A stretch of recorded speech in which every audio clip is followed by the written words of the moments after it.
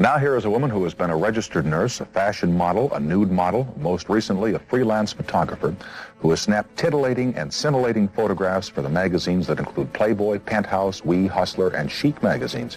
Her name is Suze Randall. They call her Suze. She calls her book the same name.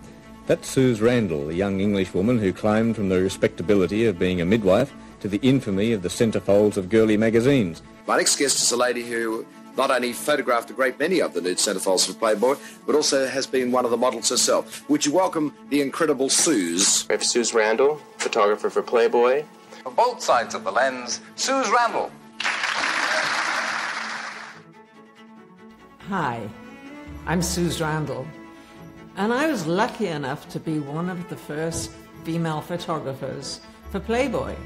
I mean, if you're a woman and you've got balls, you can fuck them every which way you want. And I did.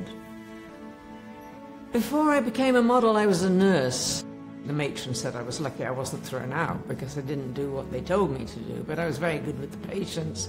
I liked resuscitating people. I resuscitated one patient, and then the doctor comes through the curtains and says, "Nurse, he's not for resuscitation." I loved being a nurse. I loved taking care of people. I think that's what helped me be a really good photographer, because I was really very concerned about how the models felt and that they were relaxed.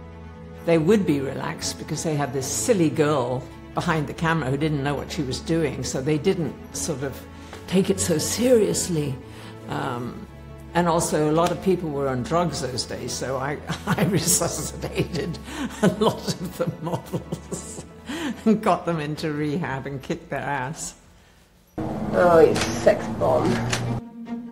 And started photographing my girlfriends behind the scenes. That's how I became a photographer.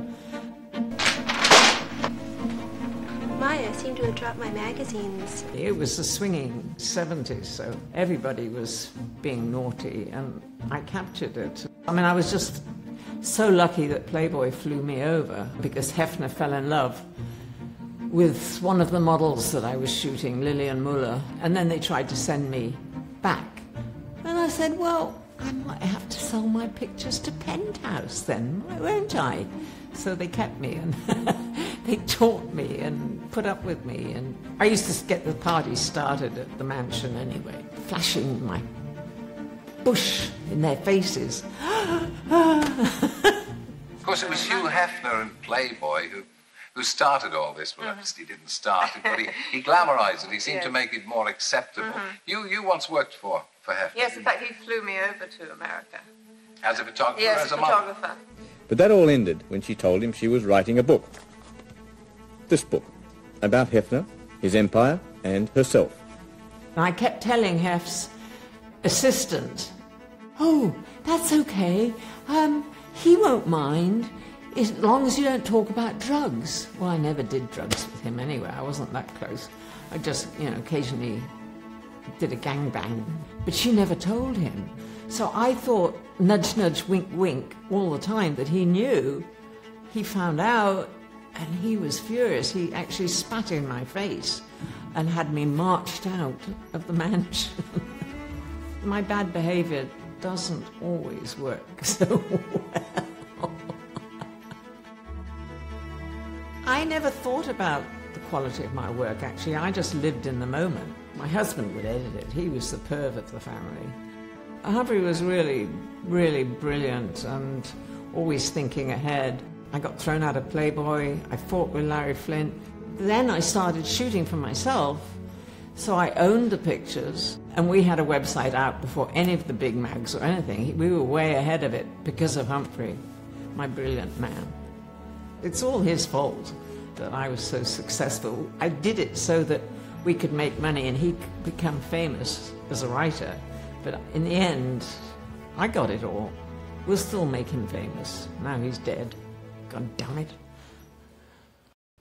So this is... No, don't talk until... So this is the original Suze book that Humphrey and I created. Suze, Playboy's #1 photographer, from shabby London basements to Chicago's unique bunny ranch, from the goosebump squalor of Coldwater Studios to the hot hospitality of Hugh Hefner's bubbling jacuzzi, and the ultimate private Playboy party where Suze Randall became success.